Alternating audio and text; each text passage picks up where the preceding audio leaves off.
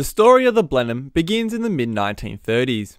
Around 1934, media giant Lord Rothermere, owner of the Daily Mail, wanted a light transport aircraft that could carry 6 people manned by a crew of 2.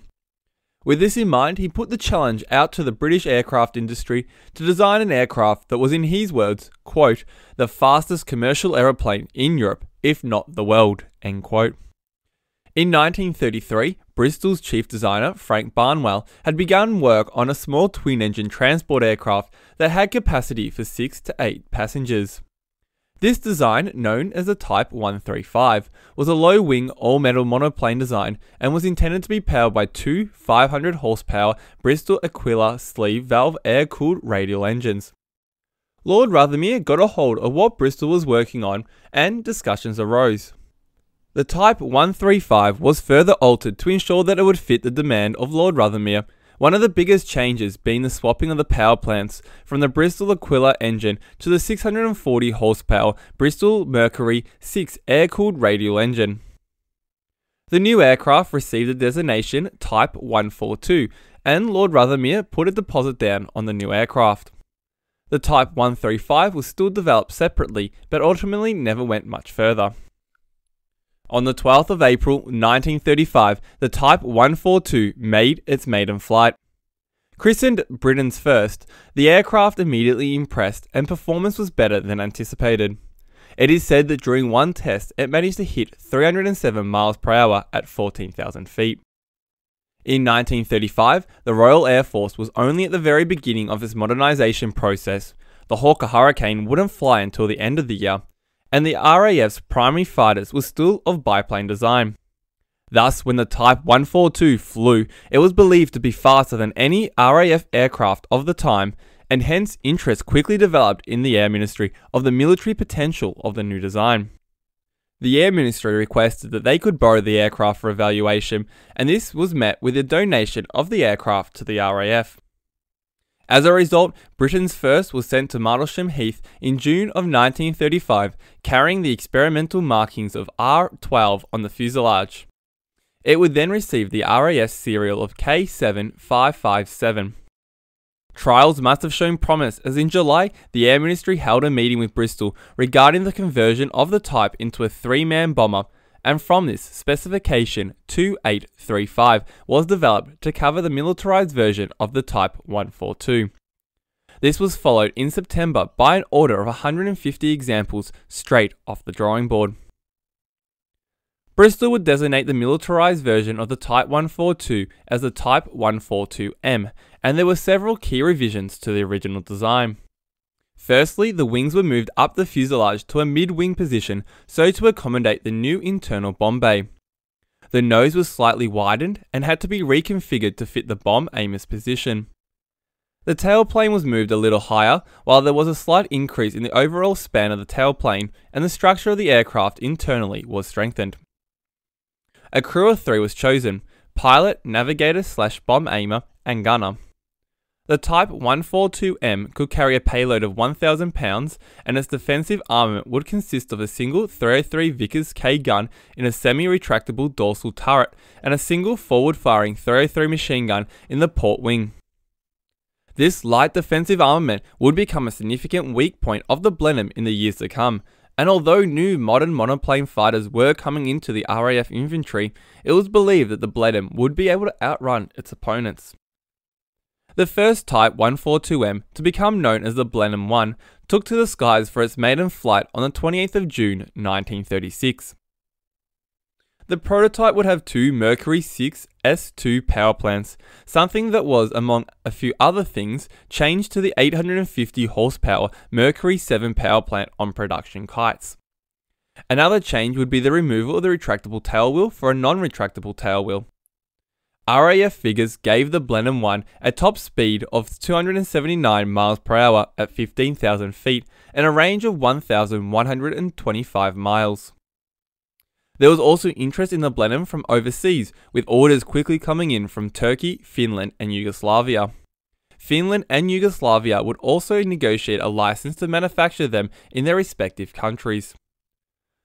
Further orders had also followed from the Air Ministry, and by the end of 1936, it is said that some 1,568 Blenheims were on order. As a result of this, additional production lines were set up at AV Rowe & Co Limited and Roots Security Limited. The Blenheim 1 started arriving in RAF service during March of 1937, with No. 114 Squadron at Wyton being the first to be equipped. January 1938 would see the first overseas squadron equipped with the Blenheim when No. 30 Squadron at Habinia, Iraq converted to the type. Back in the UK, by the time the Munich crisis of 1938 had unfolded, the RAF had some 16 bomber squadrons equipped with the type. This would decrease to only 2 bomber squadrons in Britain at the beginning of the Second World War, as the Blenheim 4 had come into service and thus was replacing the Mark I in service. The Blenheim 2 was a one-off modified Blenheim 1 that never developed any further. It would be fitted with long-range fuel tanks and did have capacity to carry more bombs. But performance was hurt, and as a result it didn't develop any further. The Blenheim 4 was visually quite different to its predecessor. When in 1935, the Air Ministry issued specification G2435, calling for a coastal reconnaissance light bomber to replace the aging Avro Ansons in service, Bristol submitted the Type 149 Bolingbroke, which was based off the Blenheim 1. This would develop into the Blenheim 4, with the Bolingbroke name being lost on machines built in the UK. However, Blenheim 4s produced under license in Canada would keep the Bolingbroke name. Anyhow, ultimately this role for a coastal reconnaissance light bomber was filled with a Lockheed Hudson, and the Blenheim 4 would spend much of its service with RAF Bomber Command. The Blenheim 4 incorporated a few key changes over the Blenheim 1. Firstly, it boosted greater fuel capacity that enabled it to increase range to 1,460 miles from 1,135 miles of the Mark I. This was achieved by fitting additional fuel tanks in the outer wing. Having more fuel added weight, and thus if fully loaded, the Blenheim 4 couldn't land. Thus, if you lost an engine on takeoff, it would be too heavy to land. As a result, an emergency jettison system was implemented for such a scenario.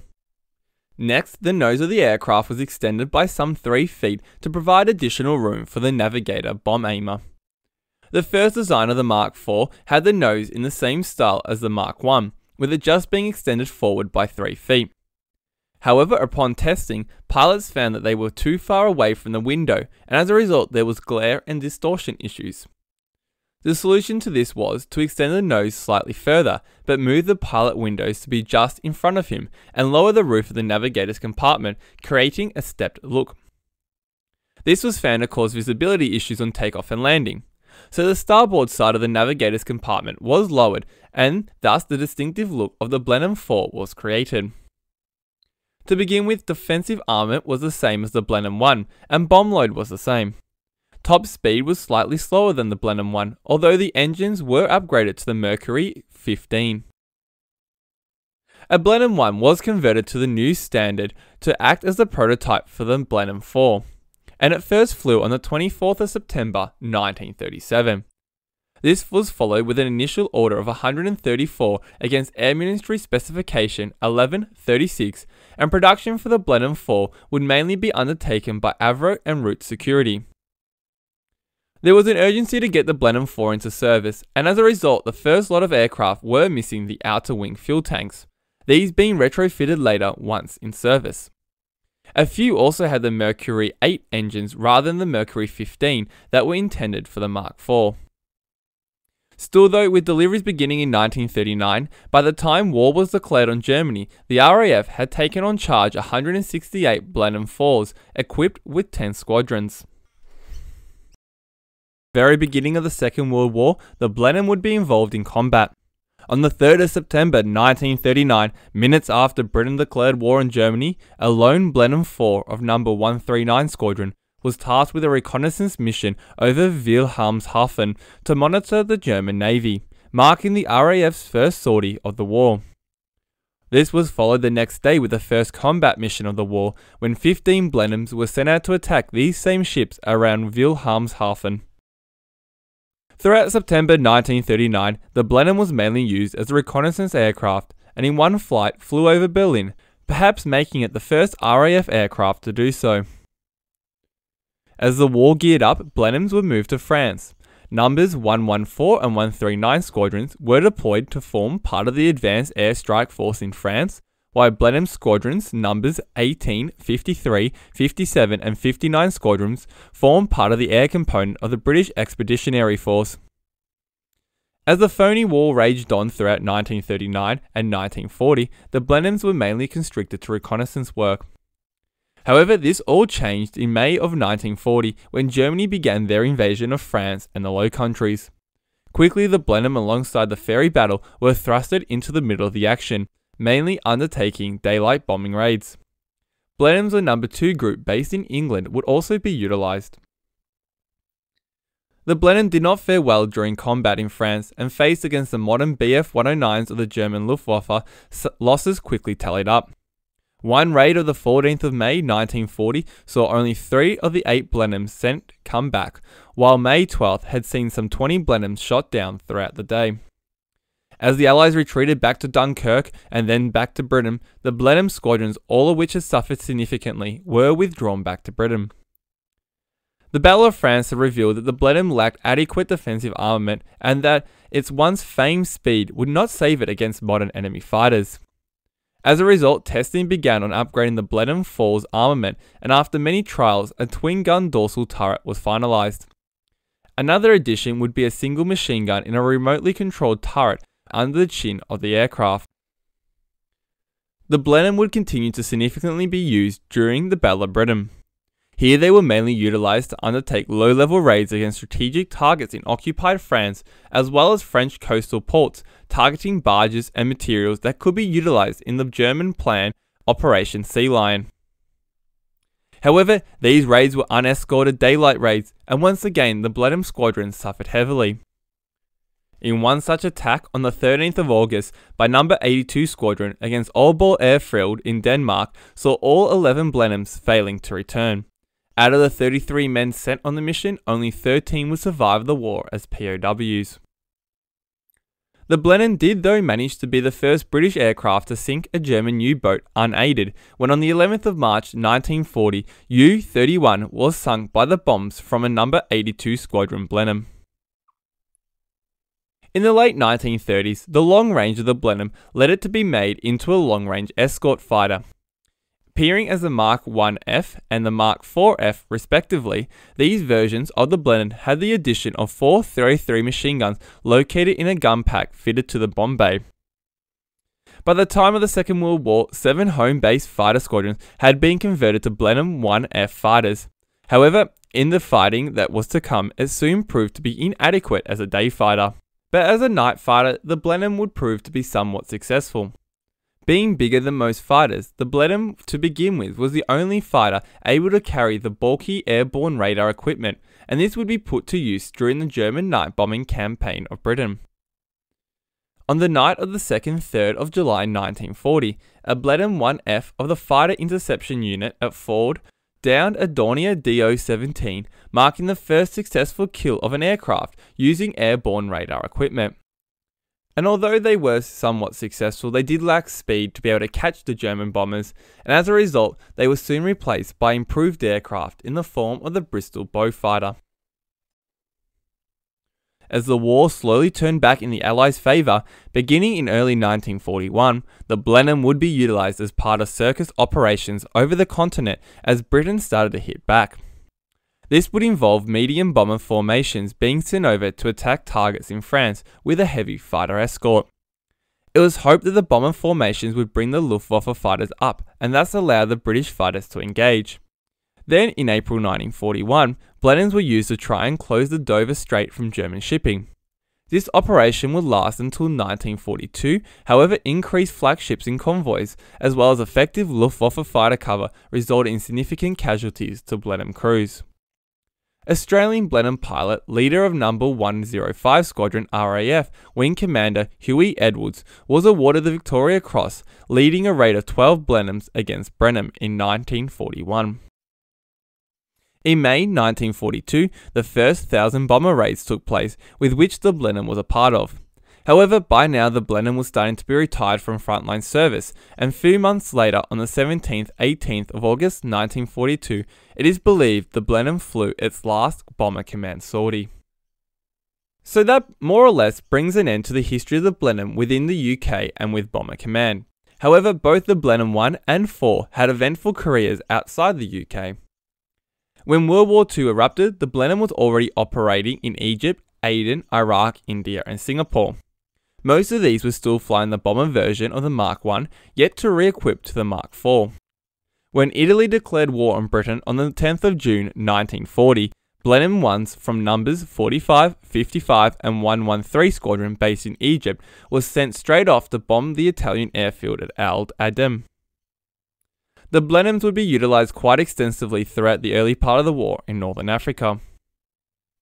As Greece came under attack from the Italians and then the Germans, a series of squadrons equipped with a mixture of Mark I fighters and bombers and a handful of Mark IV Blenheims were sent across to help in the defence of Greece.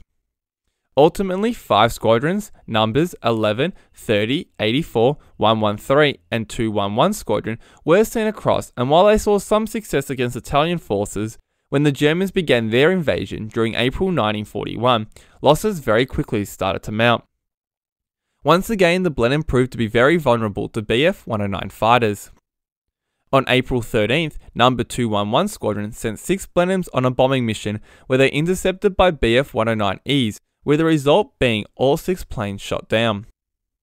As the Germans continued their advance and the British fell back to the island of Crete, the remains of the Blenheim squadrons were withdrawn back to Egypt. Number 30 Squadron did stay on Crete to defend it, where it would be completely destroyed. It should be noted that during this campaign, a handful of Blenheims also fought with the Royal Hellenic Air Force.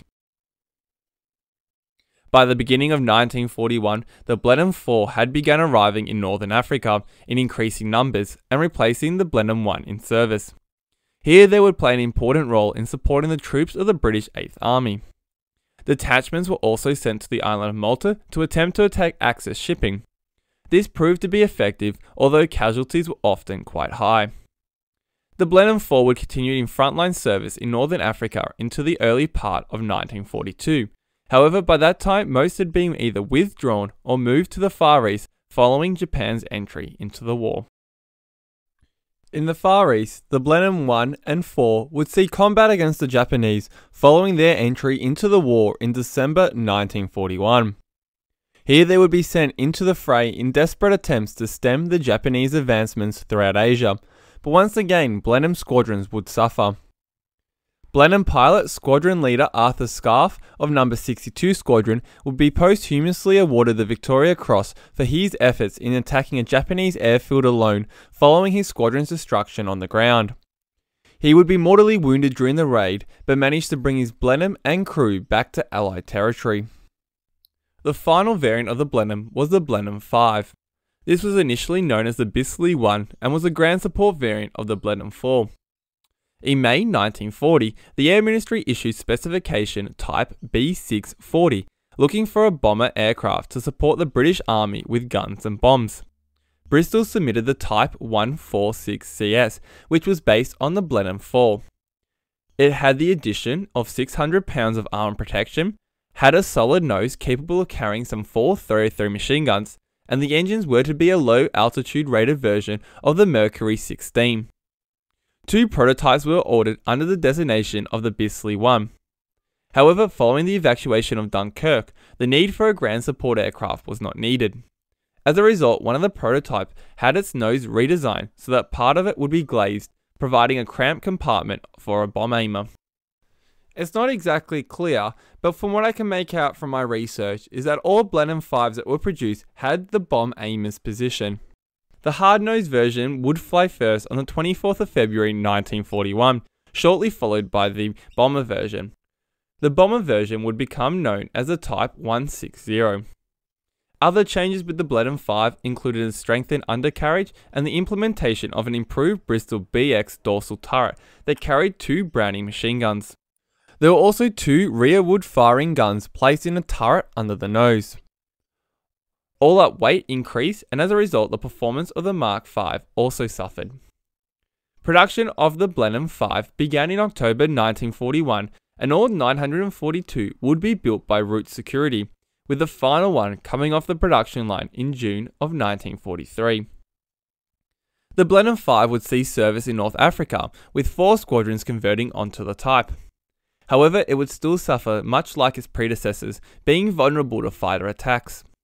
In one sortie on the 17th of November 1942, 12 aircraft were intercepted by Bf-109s, with all being shot down. Wing Commander Hugh Malcolm, who had led the mission, was later posthumously awarded the Victoria Cross. Still, the Blenheim 5 would stay active in supporting the Allied troops on the ground in the desert until the Axis surrendered in 1943. It would remain in service in the theatre until mid-1944, and in the UK, some were kept active with operational training units until around July 1945. The Blenheim 5 were also operated by 3 French, Greek and South African squadrons. The Blenheim 5 would also see service in the Far East during the war. By 1944, the Blenheim was being retired from RAF service. By then, it had had a long and hard career. It never lived up to the expectations and reputation it had built before the war, primarily due to the quick and fast rate of development air combat went under during the same period. Finland would produce them under license, seeing action against the Russians during the Winter War, while they were also produced under license in Yugoslavia, briefly seeing service against the Germans during their invasion of Yugoslavia. In Canada, some 676 Blenheim 4s were produced by Fairchild Aircraft as the Bolingbroke. Turkey would be another customer of the Blenheim design, and a handful were given to Portugal and Romania. At the end of production, nearly some 5,500 had been produced in the UK. Today there is only a handful of Blenheims left, and only one airworthy example, this being based in the UK. Originally a Blenheim 4, this aircraft following a crash landing was rebuilt to a Mark I specification. Elsewhere, there are a handful of Bolingbrokes on display or under restoration in Canada and the UK, while the Aviation Museum of Central Finland displays a Blenheim 4. In Greece, the Hellenic Air Force Museum has the wreck of a Mark IV-F that was lifted from the seabed. The Blenheim's history provides a good insight into the rapid development of technology and tactics that took place during the period between 1935 to 1940.